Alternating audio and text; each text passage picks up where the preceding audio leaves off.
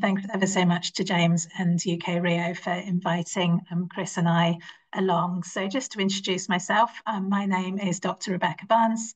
I'm a Senior Qualitative Advisor at the National Institute for Health and Care Research's Research Support Service Hub, delivered by the University of Leicester and Partners. And I also lead nationally on equality, diversity and inclusion across the RSS. And just to hand over to Chris to introduce himself. I am Chris Newby. I'm a senior quantitative advisor at the same RSS as Becky, and I'm also a medical statistician. Perfect, thank you. And we will explain a little bit more about what the RSS is as we go along. But the focus of our presentation is going to be on how researchers can embed equity and inclusion throughout the research cycle. So this is from conceiving of the initial idea right through to achieving and capturing research impact. And where we're coming from is the premise that it is vital to ensure that research involves and benefits and reaches the groups of people who need it most. And that is particularly groups who've been traditionally excluded from research and who sometimes have also been harmed by research in a range of different ways. Now, a couple of caveats is that our presentation is particularly relevant to empirical research with human participants, and also it's developed from health and social care research. And so that might be reflected in some of the terminology that we use, but we do think that there is plenty in here that's transferable to other disciplines as well. So the first kind of area to address is the scope of what we mean by equity and inclusion. And so we know that sometimes equity and inclusion are kind of restricted to the protected characteristics in the Equality Act. But in addition to those 9 protected characteristics, because we work for the National Institute for Health and Care Research, which is the largest funder of health and care research in the UK, there are some other areas that are particularly relevant for the NIHR and indeed for equalities generally. So social class and socioeconomic position is one such area.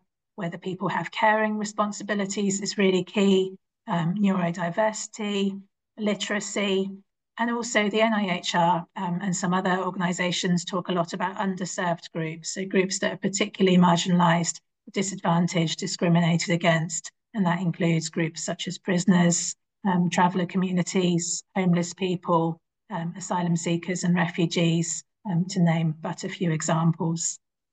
We're also very interested in geography, and there are 2 dimensions to this, both where research is carried out. Often research focuses on major urban centres rather than looking at the experiences that people have or how services are delivered in rural, coastal or suburban areas, but also understanding the geography of how funding is distributed for research and how often that's not an equitable distribution. We're also very mindful of career stage and sector for researchers, and recognising that early career researchers and precariously employed researchers can face particular challenges, and that researchers outside of academia, so those who are in some clinical specialisms, public health, social care, can face particular challenges and barriers as well. But what's also really important is to be aware of intersectionality, that we will all fit into a number of these different categories, and that the ways in which different identities and characteristics intersect can lead to a kind of exacerbation of inequalities and exclusion. So what we're going to move on to next are kind of some actionable and practical steps to think about embedding equity and inclusion in your research. And I'm going to hand over to Chris for this. Thank you, Becky. So we're introducing 10 steps to embedding equity and inclusion in research. We don't have huge amounts of time. We could spend a kind of an hour on each one if you like, or exploring it, but we'll go through it pretty quickly just to cover nearly everything at quite a quick pace. So next slide, please. So what we do at the RSS is we kind of advise on methodology in people's research applications for medical research at the NIHR. And that's our main bread and butter. And one thing we found was that people are making kind of EDI statements around what they're going to do in their research, but then it's sometimes not backing it up. So people will say, oh, well, I'll recruit a diverse sample, but then actually not saying how they're going to do that, if they've done it before, who on the team will do that work. Will that take longer time? All those kind of things. It's a team experienced with that or skills, or maybe they need some training to do that.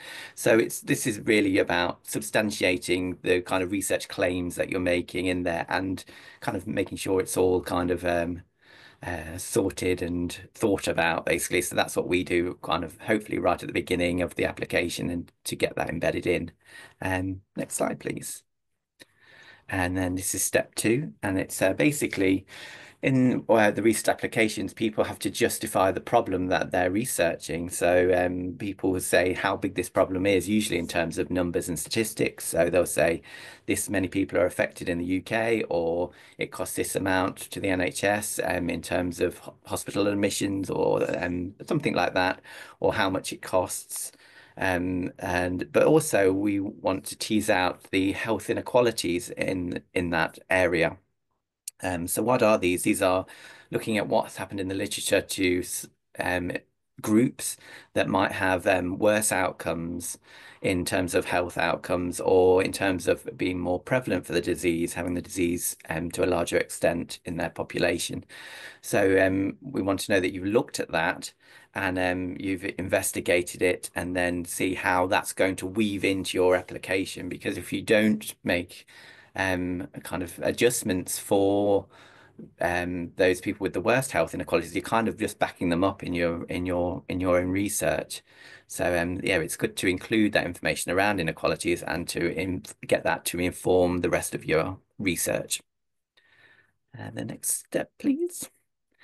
So include areas underserved. So Becky talked about this a little bit in the introduction. So what kind of sites are you doing? Usually you want to do the research in your own site because you're aware of all the infrastructure around it, and that's an easier option, if you like, or the best option to get started. But more and more we're wanting kind of diverse sites, because we don't want something that just works on your local area. We want it to work kind of be informed by lots of different areas. So maybe looking at where the problem is the worst in terms of geography, but also in that could be urban, coastal, rural, but then also being aware that those other sites that you're hoping to recruit from might need more time to set up in terms of research ethics and governance, and then putting in that time with those sites, and also how much that's going to cost as well.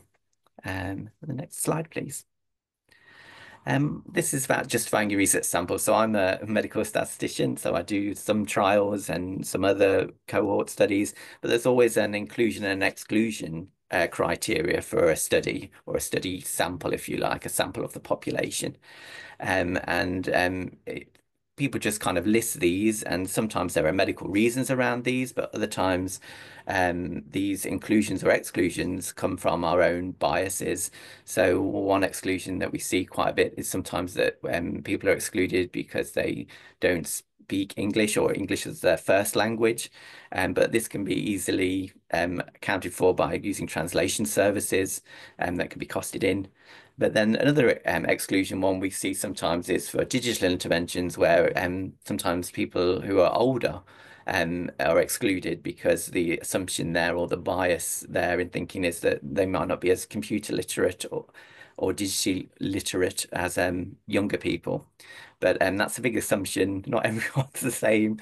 So it's just about kind of criticizing or critically thinking about those exclusion and inclusion criteria, and making finding ways to accommodate everyone who can get into that sample. But some of these might be justified in for a medical reason.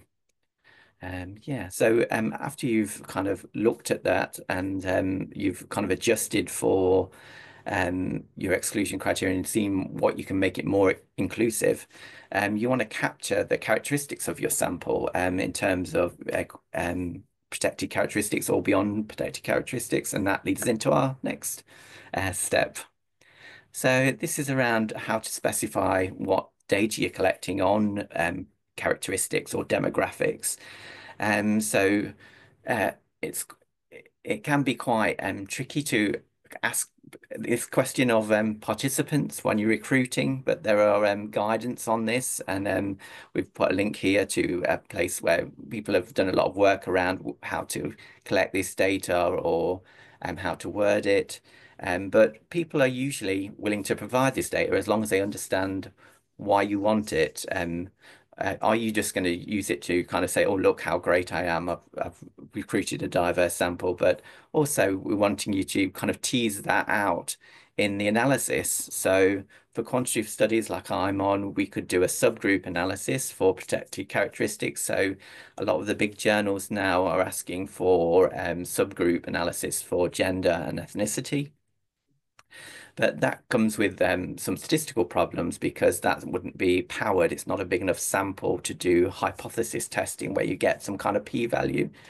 But we can just do subgroup analysis and not do hypothesis testing and leave the information, those summary statistics for people to see in the data, and so that data's out there and people can combine that with other data to make use of it.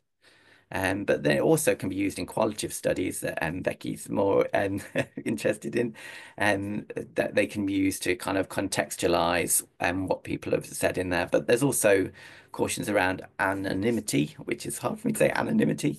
Because it can be identifiable, quotes can be identifiable, and even kind of quantitative demographics can be identifiable if they're in small amounts, if you have lots of them combined. And I'll pass on to Becky for the next 5 steps. Thank you, Chris. So the 6th step is to budget for inclusion.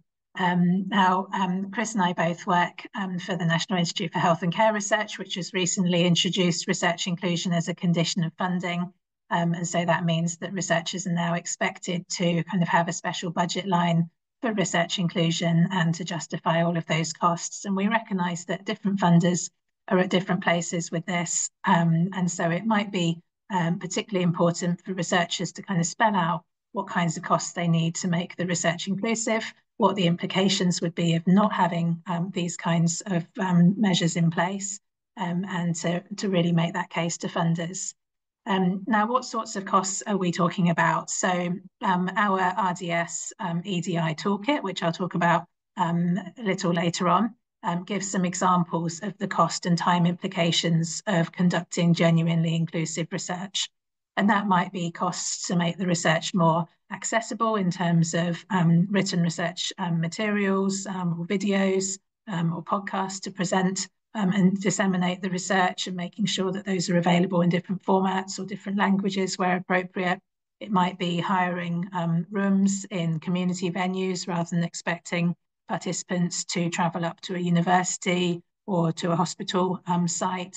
It might be kind of costs for respite care or childcare or support to kind of overcome digital exclusion. So there's lots of examples. And what it really requires is for funders and research development staff and researchers to recalibrate understandings of value for money, because we know from the researchers we support that they're worried about their bids being uncompetitive if they include the costs of inclusive research. But there really needs to be a cultural shift to seeing that research that isn't inclusive is uncompetitive, and that the costs of inclusion shouldn't be seen as a kind of unaffordable or optional extra. Now, the next tip is to consider how methodological innovation could overcome the exclusionary aspects of conventional methods. And this stemmed from some earlier work that Chris and I did when we were developing the toolkit, and we were thinking about how some conventional methods could be made more inclusive and accessible. And it felt a little bit that, yes, there are things that you can do to work with interpreters, for instance, or to administer questionnaires to people that might find it difficult to complete those themselves. But it felt that we were tinkering a bit at the edges of methods that just have quite a lot of exclusion and inaccessibility built into them. So a lot of methods expect people to be quite articulate and be able to sort of spontaneously and confidently talk about their views and experiences. Whereas thinking about kind of more participatory or creative methods, arts-based methods, photo voice, working with peer or community researchers, thinking about options such as remote or community-based monitoring if it's a clinical trial or another study that involves collecting follow-up data, can just help to take down some of the barriers that stop people from participating. And then the 8th tip is to demonstrate how your research is being shaped by diverse and inclusive public involvement and engagement. So for funders such as the NIHR, public involvement is absolutely essential and is another kind of requirement for funding, whereas some other funders might focus more on public engagement rather than members of the public being involved throughout.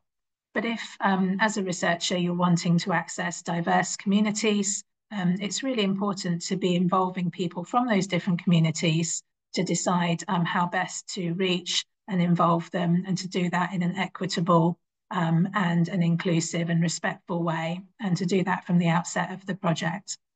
If you are involving members of the public, it's important to consider their diversity, to be aware of having a kind of mix of experiences as is appropriate to what your research question is, and also to be aware of sometimes people putting themselves up as a spokesperson for an entire community, which would be inappropriate. And we need to think about what the potential barriers to meaningfully involving people are and take steps to address those. And that will be different depending on the different populations that you're trying to involve. Now, the penultimate tip is to plan inclusive and impactful approaches to knowledge mobilization. And knowledge mobilization is the process by which research impact is realized. And it's not something researchers can do in isolation. They need to do it with stakeholders who are going to be the beneficiaries and users of the research. And this needs to take place throughout the whole research cycle. And again, it's absolutely key that those stakeholders are diverse, so that we can find out what kind of knowledge different groups of people need, what messages will be relevant to them, and how to communicate those different messages in a way that's likely to increase their uptake to different groups and communities. And when we're thinking about pathway to impact, it's really valuable to think about the opportunity to consider tackling different inequalities as part of that pathway to impact, and how you'd actually measure and demonstrate that. Now, the final step is to use the resources available to help you. And there are a whole plethora of different resources around EDI and research for different disciplines.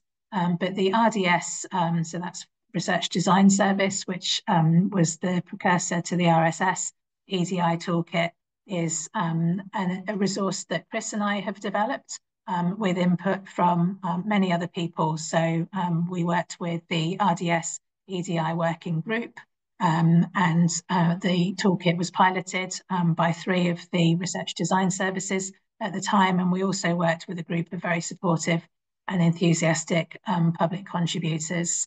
And it's important to kind of acknowledge that although Chris and I are often the faces of this toolkit, there are lots of other people that have shared their lived experience and their professional experiences with us, and we're indebted to them.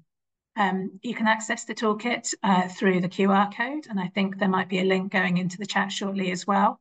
And what the toolkit does is to cover the different kind of domains, areas of the research cycle, and provide useful resources, guidance, case studies. Now, if you're based in England, or if you're based in one of the devolved nations of the UK, but you have English-based partners, and if you're working in health and social care research, then another resource is the Research Support Service, and we can provide you with free and confidential advice to develop funding applications for national funding. So do have a look at the website and get in touch if you think that that might be useful to you. And I will end there, and hopefully we've got a bit of time for any questions.